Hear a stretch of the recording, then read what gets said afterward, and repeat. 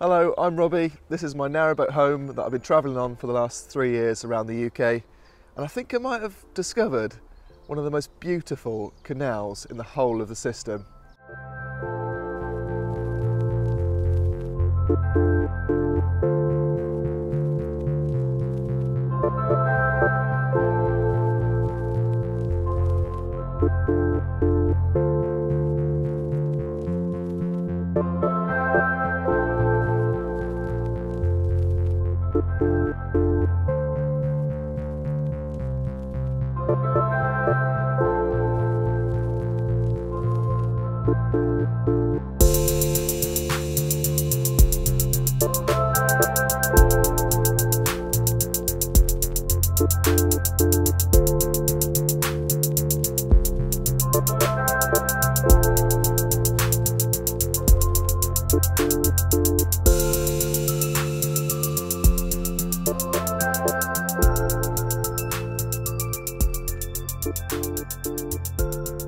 So the Chesterfield Canal, it used to connect right up into Chesterfield, I think.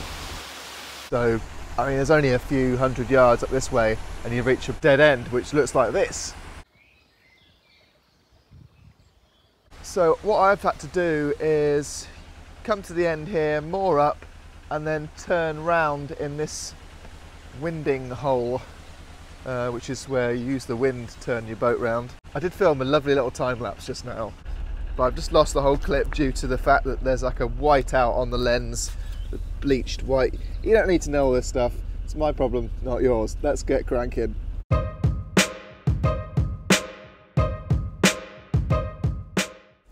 before we carry on moving the boat, I just want to mention that you can walk the rest of the way to Chesterfield. So if you don't have a boat, you can always crank it on foot, like Ian just there, who for charity walked like 48 hours straight, I think, well, stopping off at a pub along the way, all the way through the night, and walked all the way to the end of the canal at West Stockwith, and I met him on my first day there. Here's my bike. I've just had it out on the towpath there, cycling along. Although if you are a cyclist, I recommend a mountain bike for some of it, because it can get a bit muddy and uneven.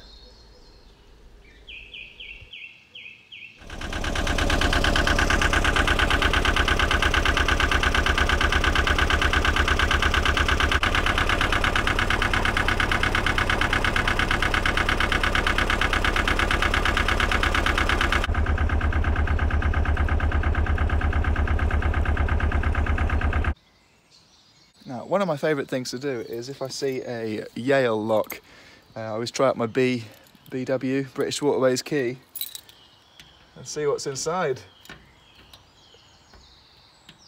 Yeah, it doesn't fit.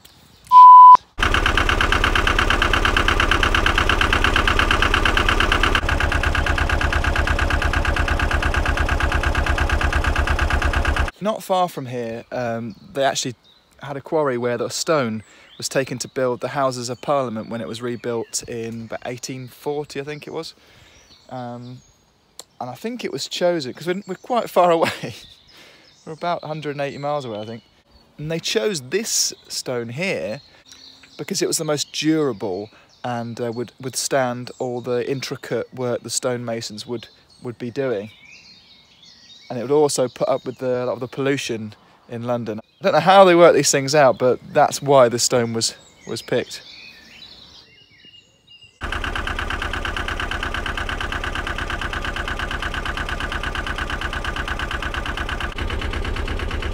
The first thing you might notice is how narrow it is here. So yeah, you don't want to meet another boat coming the other way, which I have done only once getting to the end.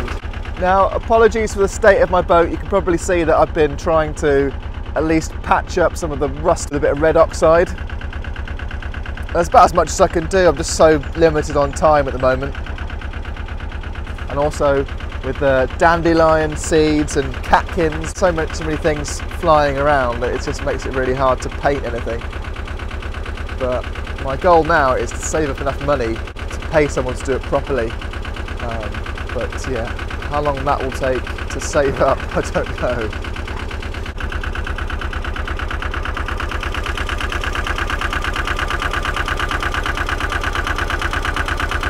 Right, we've actually not got that far. I've just found another 48-hour moorings a few hundred yards down from where I was just this morning. It's 9 o'clock, I've got to start work, and then later on I've got to go to see my boss and go to the Chelsea flower show. All these crazy things happening at the same time, so yeah, gotta go. At the end of the canal, next to a not pub of the week, is Kiverton Park train station, and from here you can take a train to Lincoln that way, or go the opposite direction, which I did, to get to Sheffield, to change down to Northamptonshire, and then on to London.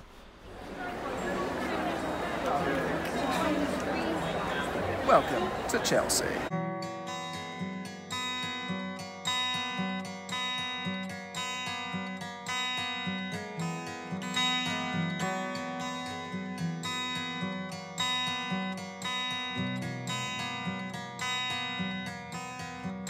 Yeah, enough of that. You didn't come here to watch Gardener's World, you come here to watch Crank-It World. Is that a thing? Anyway, here is my favourite so far. My favourite scene from the Chesterfield Canal. Please enjoy, I'm just going to leave you with it. Here we go.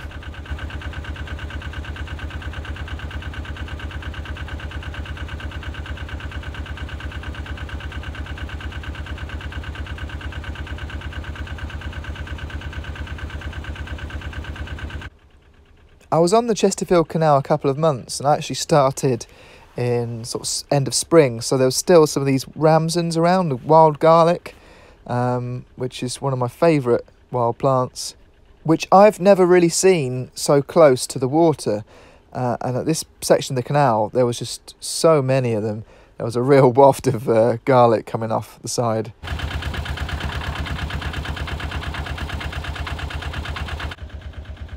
I love this part of the canal because you were enclosed by forests on most sides, but there's also gaps in the hedge you could see through these wonderful views. But you just hear all the bird song and feel like you're, yeah, really are right in the middle of the woods.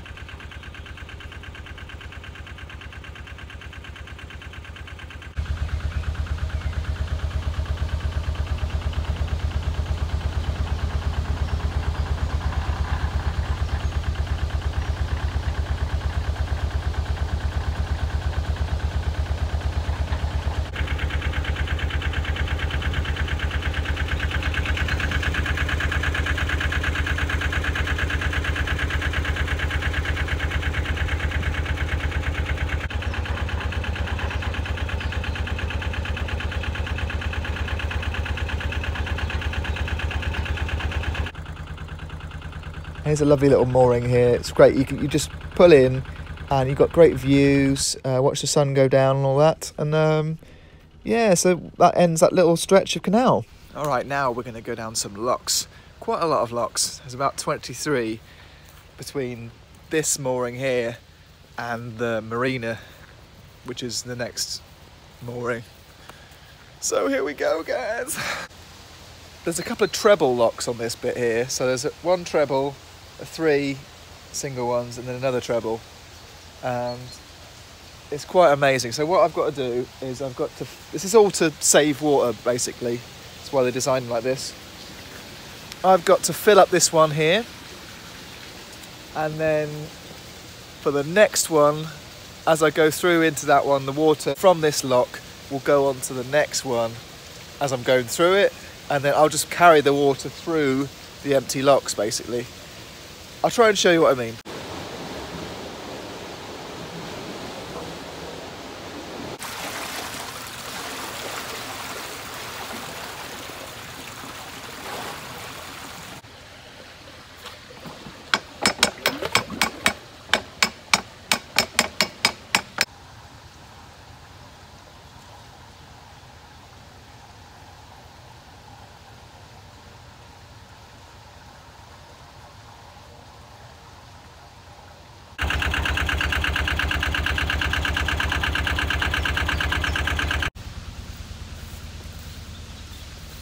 Yeah, one thing I have to remember to do is keep my fenders up because it really is too narrow.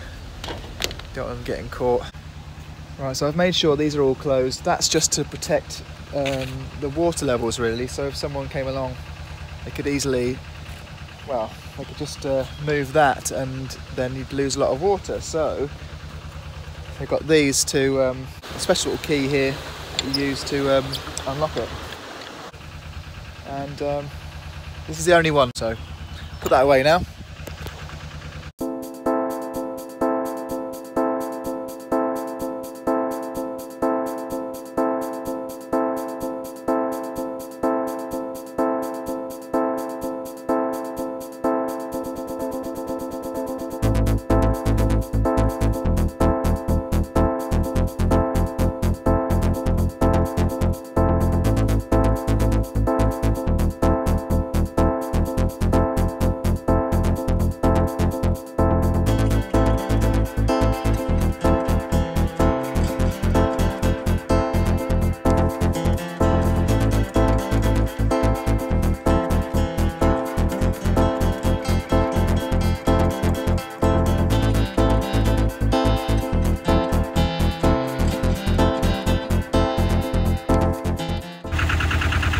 Right, so I got a little bit stuck there and had to actually go back to the second chamber and let some more water through so that both chambers were filling up, lifting the level of the boat and so it didn't ground out anymore. So all we've got to do is let the water out of these gates now and we're through. That's the first triple lock done.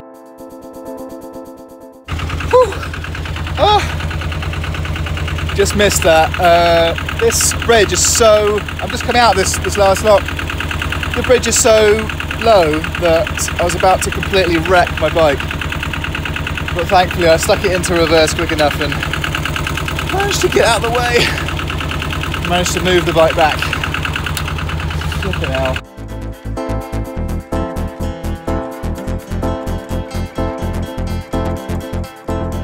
Now, there's nothing I enjoy less than a good walk, but I do enjoy exploring the area around me, so it was really nice treat to see some of these woodland areas. I mean, look at that, look at all that wild garlic there, and it's a good chance to take my mum's dog, Meg, for a walk, because my parents go out to see me and help me get to the end of the canal.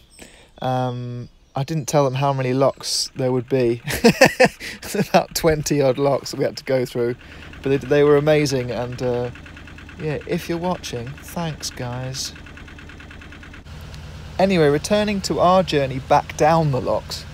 Here we are at Limehouse Lock, which is where they had a house that made lime mortar, the stuff that goes in between the bricks in the chamber walls, the lock chamber walls. Another treble coming up. Right, so luckily the boat that's just come through has left a fairly full pound. It has leaked a little bit, so I'm going to add some more water. Like that.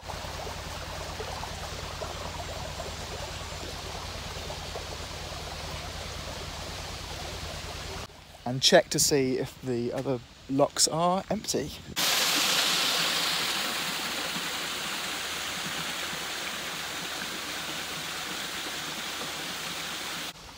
Yeah, so unfortunately for us, all of the locks were full. So I've got to empty them all, except for the one at the top.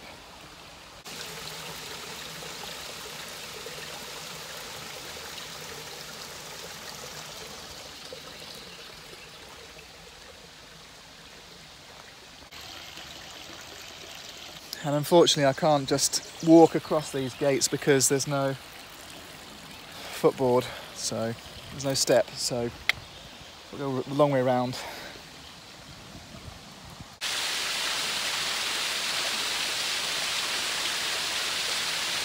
Actually on this middle lock I've gone too far. There's a marker down there, I don't know if you can see it, and it tells you to keep it at that level in the middle one. Otherwise you run out of water and you ground out again, so yeah, I've got to fill in some more water to make sure it's okay. Oh, it's not easy.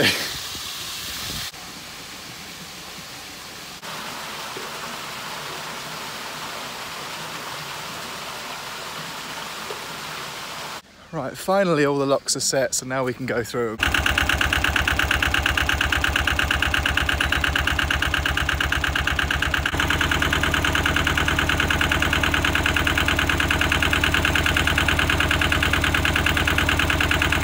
So if you still don't understand how these things work, this is the top lock going down there.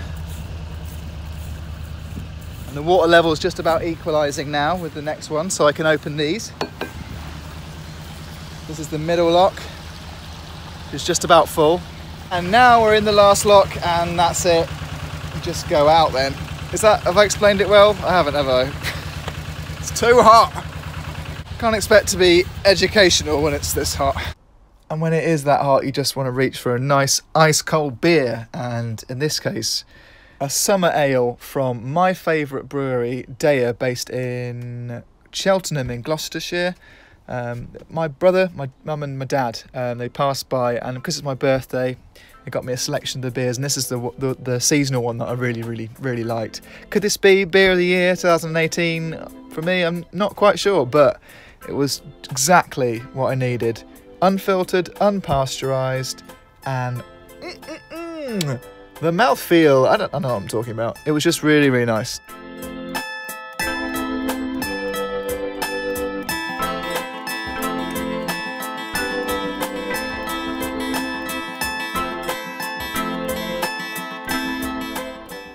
Another staircase lock, this one just a double, but I've gone and got stuck again. It wasn't my fault this time, alright? But yeah, we're stuck, so this is fun. What we're going to do now is flush the boat out. Right, so here goes.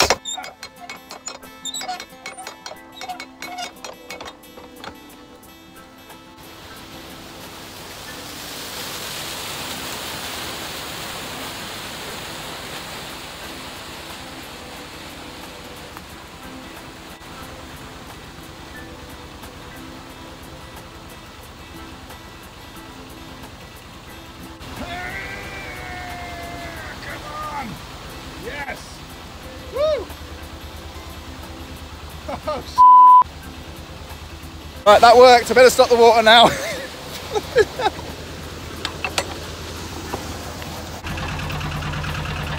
Oh, crap. It's worked too well. Oh, that's perfect.